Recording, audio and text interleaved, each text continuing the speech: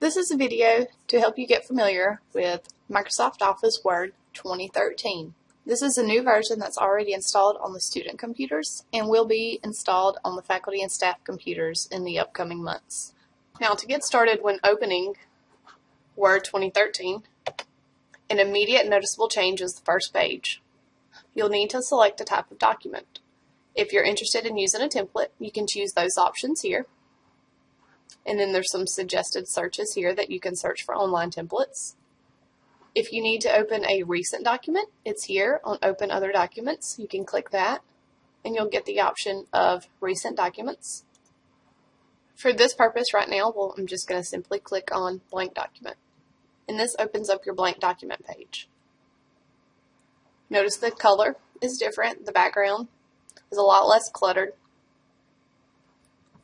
You still have your ribbon here at the top. There may be a few things that are different. A quick access toolbar that you can easily change. You can hit the little drop down arrow. Notice that the check marks are by 3 of them. Those are the 3 that show up here. If you want to add something that you use often, you simply click on it and it'll put a check. And I'll add the print preview. You can also, if you decide you do not want it, you simply click on it again to remove the check, and it'll take the option off. The most important difference that you'll always be using is the File tab. If you click on it, you have sort of the same options over on the left side. You can open a new document if you need to do that, and you'll see your recent documents are listed here. You do not automatically have a OneDrive account. If you choose to use Microsoft OneDrive, you could log in with your Microsoft account. But here at JD, we do not use that.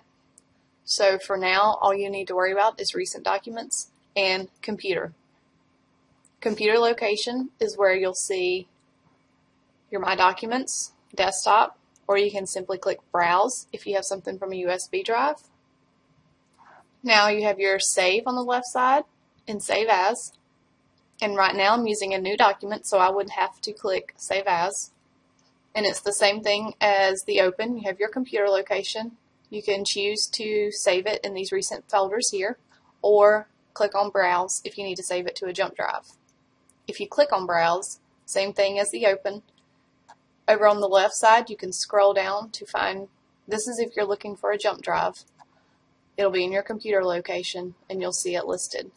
You'll also see the print location. If you click on it, it's the same as the older version that you're using now. Your print preview is here on the right side. Your print settings is over on the left right here. Your copies, the printer you're printing to. If you have more than one that you can print to, you can do the drop down and select the one you need. And then you also have settings that you can quickly change right there before you print.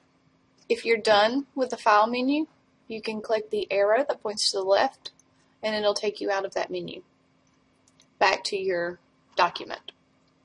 I briefly mentioned the ribbon a few minutes ago, and it's pretty much the same. You have your categories, like the font category with your font options here, paragraph with the different formatting options in that. One of the noticeable different tabs is the Design tab. It consolidates the features for styling a document into one tab. Before, you used to have to click in a bunch of different places to find these options, but now it's consolidated into this one particular tab. You see a bunch of different options here that allow you to change the formatting. You can choose themes, and then over on the right side there's a bunch of other options that you could do for styling your document. A few interesting new features that you may or may not use. One, an alignment with the alignment guide. This has to do with inserting pictures or objects. If you're familiar with using text wrapping, let's see if we can insert something real quick.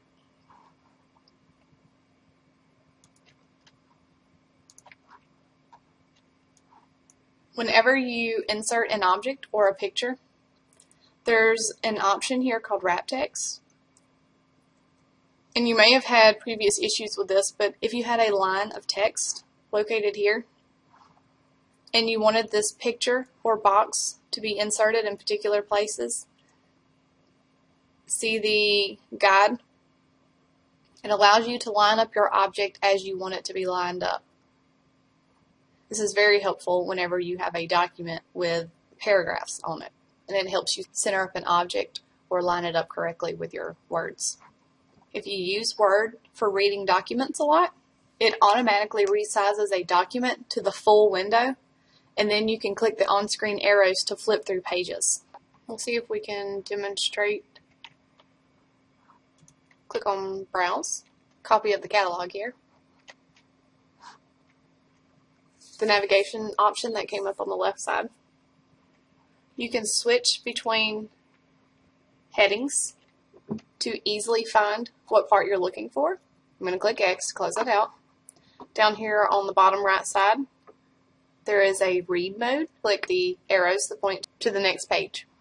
To get out of the reading mode, you can simply hit Escape on your keyboard, or you click down here at the bottom and click on Print Layout, which is the normal layout that you're used to.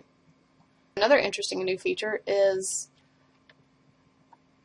the use of tables. If you use tables a lot, I'm going to do a quick table here. You can hover your mouse over on the left side of the table and then click the plus icon to add a new row. And you can also do the same thing for the columns. You can put your cursor up at the top, hover your mouse over, and you'll see a plus sign to add a new column.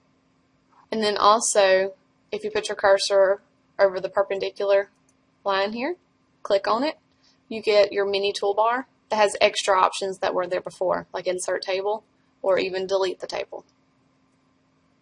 And you can simply hit those drop down there to insert above, below, left or right for the columns and the rows, or you can hit the drop down for deleting either cells, columns, rows, or the entire table.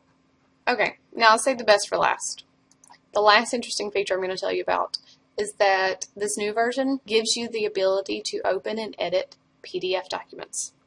So I already have one saved over. I'm going to go to File, Open. You see a recent document here where I was already testing and playing with it. If it's not listed there, you can simply click Computer, find a location that you recently used, or hit Browse if you do not see your location there. For now, I'm going back to Recent and opening up a travel form. They'll convert it to a Word document. You can choose the option of Don't Show This Message Again and click on OK. Now that we have this open, this was a PDF document. You can type in your information as you need to, month and date, just as if it was a regular Word document. Once you are done, you can click on File again, Save As, and then choose a location. If you want it to go to your documents, you can choose that, or Browse if you need to choose a different location. And it saved it as a Word document. If you need to save it as a PDF document, click the drop down, choose PDF, and click Save. Which, of course, talking about that, I forgot to rename it, since we click Save As. Save as type is PDF, and Save.